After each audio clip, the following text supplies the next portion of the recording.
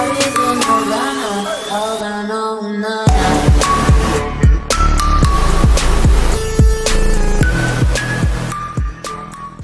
this is Ian here in the camp, and I am also known as the Nerd here at Camp Nerd, and I want to thank everybody for coming back watching another tutorial. This is going to be a quick, simple tutorial, and it's going to be based off the material design themes of what we did in the last tutorial, and this time it is going to be using the cards. Now, within these cards, you can have the ability to put several different, what you will call it, like contents, words, things like that in it.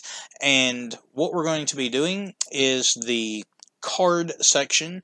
And if you have not been able to put in the material theme, watch the previous video, material design themes in WPF and C#, and that'll get you up to speed. So where we are at right now is doing this card, and we're going to do it all by code as far as in the designer instead of dragging and dropping. So in this grid, what you want to do is you want to bring up your material design. Well, hang on. I think I spelled it wrong. Material design. There we go. And for this, we're going to put a card. And then we're going to put a vertical alignment of center and a horizontal alignment of center. And then we're going to put the material design. And this is going to be the shadow assist, and then it's going to be shadow depth, and there's 6 different settings you can use. I'm going to use depth 5, which is the highest, and then what we're going to do is we're just going to close that out, and within those, the material design card tags, there we're going to put a stack panel. And in this stack panel, we're going to put an orientation of vertical or horizontal. We're going to do horizontal, and we're going to do a margin of 16. And as you see, it kind of comes up to where you can see that. All right, now within the stack panel, we are going to do a material design, and this is going to be a pack icon, and it is going to be a kind of, we're just going to do notifications. There's literally hundreds of icons that you can use for this. And then we're just going to put the height as 64, and then we're going to put the width of 64, and then what we're going to do with that is we're just going to close it off, and you can see that the notification bell comes up there in the card.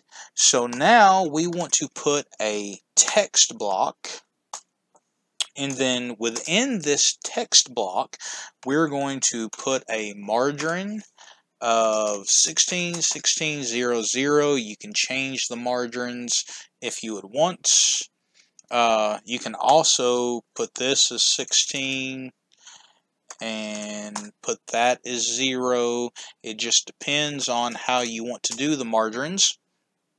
Alright, and then we're going to have the text wrap. Text wrapping is going to be wrap.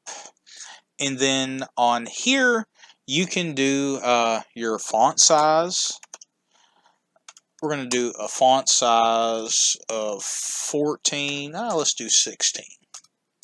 Okay, so now what we have here is what we're going to put. And this is how you use a card with the WPF material design thing, like so. And then also, if you wanted to get more of having it centered, you can put a vertical alignment of center as well as a horizontal horizontal alignment and put that as center as well, and you notice that it is centered from there. So now if we run it,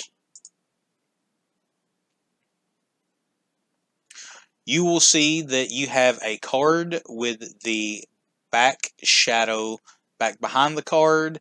And if you like this tutorial, be sure to like it. If you got any questions, leave them in the comment section below, and I'll be sure to answer them. I try to answer all calls. Well, not calls. My cell phone was just ringing while I was doing this. I try to answer all questions that are given. And also, if you would like to join the Camp Nerd family, be sure to hit the subscribe button. And if you like the videos, like it and turn on the notifications after you subscribe to get more really cool tutorials like this. And as I said before, this is Ian with Camp Nerd, and as always, keep it nerdy in the camp. Alright guys, I'll see y'all in the next tutorials.